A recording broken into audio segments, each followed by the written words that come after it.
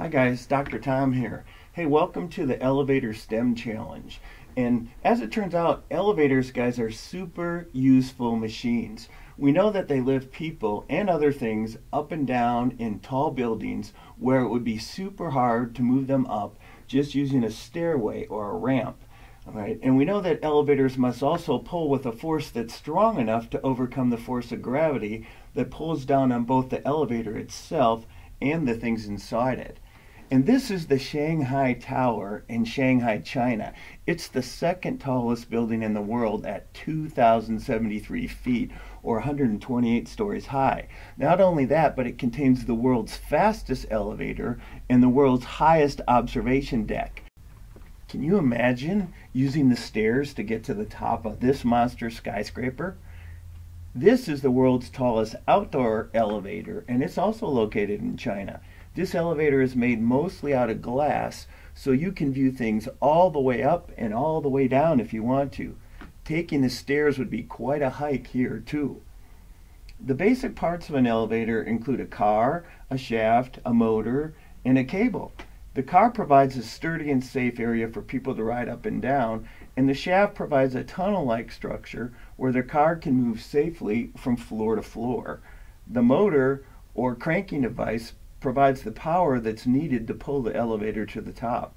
And the cable attaches to the motor, the top of the shaft, and the car.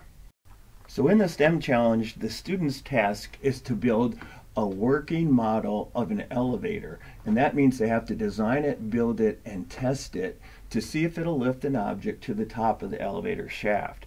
The elevator should include a car, a motor, and a cable at the minimum. And I also encourage students to include an elevator shaft that's either made out of cardboard or foam board, but a shaft isn't a necessity.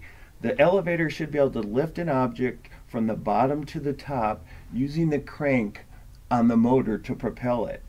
And you can designate the amount of mass. You can choose certain objects to align with a holiday, like a miniature pumpkin for Halloween, or you can let the students choose. And in designing their cranking device to serve as a motor, students can use a dowel rod or a stiff straw to serve as the shaft that spins to either wind up the cable or wind down the cable.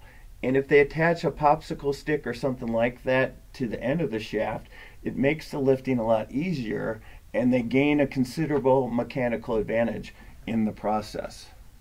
And after their initial construction is complete, students should discuss the results and kind of evaluate the effectiveness of their elevator overall. And then after doing so, they should figure out at least one substantial improvement that they could make, and then they should go ahead and make that improvement and then try retesting the elevator to see if the effectiveness is improved. And along the way, it's a great chance for you as a teacher to emphasize the cyclical nature of the engineering process. And so that's kind of it for this STEM challenge overall. I hope you and your kids like it, and good luck with it. Take care.